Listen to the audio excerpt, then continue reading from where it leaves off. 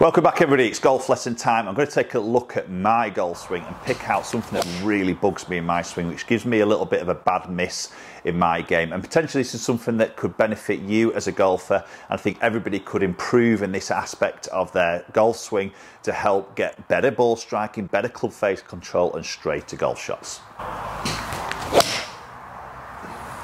Okay, and there we go, straight out of the blocks. That's a typical shot for me, as you'll see on that ball tracer on TrackMan.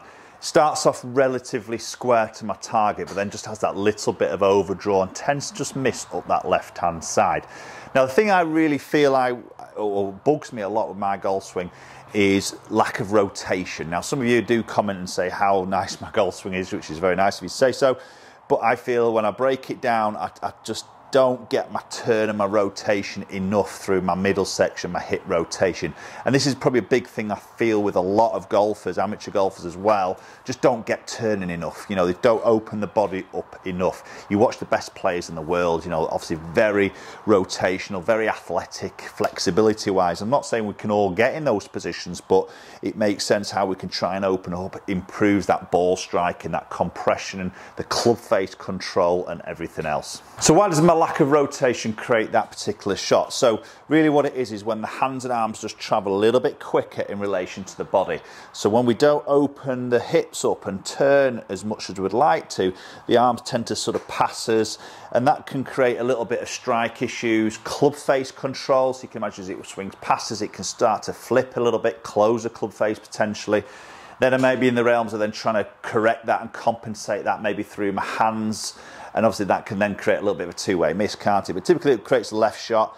And sometimes it gets this left arm into a little bit of an awkward position. And this word chicken wing, I think many of you will associate to. It's a horrible position, isn't it? We sort of see that lead arm just sort of elbow fly up and we get this horrible sort of shape and it's a bit awkward, a bit stuck, and then it doesn't really flow into that follow through. So I always feel I need to get some more rotation in the hips. And when I feel like I do that and I open up a little bit more, my club face control gets much tighter. My shots tend to come out a little bit more neutral with less curvature, which is ultimately getting a little bit more of a control between my club face and my path direction. Okay, so let's work on this hip rotation. To help me, I'm going to use this train aid called PlaneMate, and this is actually the second version. It's a new version that's just come out, some new adjustments to the clips, and juniors can also use this as well as adults with the extender. So what this helps to do is to get a feel of rotation, and it also helps you to get a feel of shallowing the shaft a little bit on the way down, which is also another good attribute to making some good club deliveries. So the idea with this is obviously with this bungee rope being a little bit sort of tension in that setup position. As you feel tension, get to the top of your swing, as you relax that on the way down, the bungee just relaxes a little bit, loses that tension, you can feel that, and then as you turn through, we get this extension back again through that bungee into that finished position. And that's the bit I want to really focus on, is this rotation. That's the bit I feel I need to really sort of prove. So if I can let that go a little bit earlier, let this head just sort of move up a little bit more and feel like I can get into this position where I feel much more open, extended through this left side, then that's what I'm looking for, and that should give me some more or an improved club face control. Okay, so I'm just going to make a few feel swings first, just next to this golf ball. So we're going to feel that tension, relax it, and then extend and feel that tension again. I can really feel that opening of the body. And I want to be feeling that a little bit early, so as I get into impact, when I feel like I'm in this open position with my hips, I get better side bend there, so I'm staying in my posture a little bit more, which is good. And then I can feel like I'm extending and getting that tension through this bungee again into this finished position. So a couple of small swings. That feels superb. Very much like I'm leading with the body, and my hands aren't throwing the club past me. Okay, so I'm just going to start off with a couple of like sort of 3/4 7 irons. Take a bit of speed out, just get a feel of that sequence and that movement.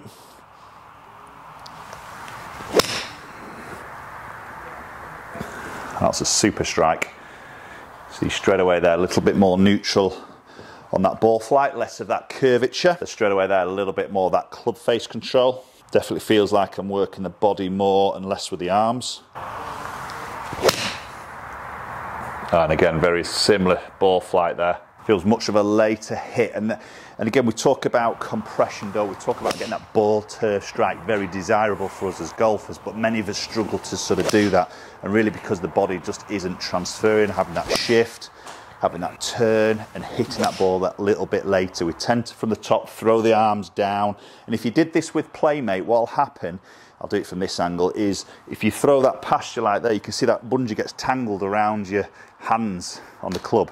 Just sort of gets a bit tangled up. So if we can open the body, hold the arms a little bit in this position, you can see the bungee stays quite a bit away from your hands. So that for me is also a good way of getting some feedback through the finish. Okay, so let's put a little bit more speed into this now. And really the speed, I'm going to feel it more through the turn, not through my hands and the arms, not through my right hand throwing the club head in, just a little bit more through my turn.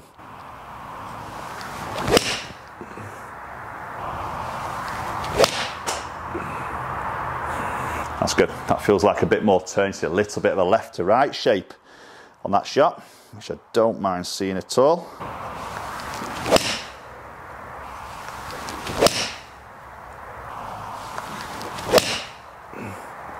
Oh, that's a nice shot. And that's a ball flight I quite like to sort of see a little bit of that left to right shape, and I always know it's a safer shot when I see that.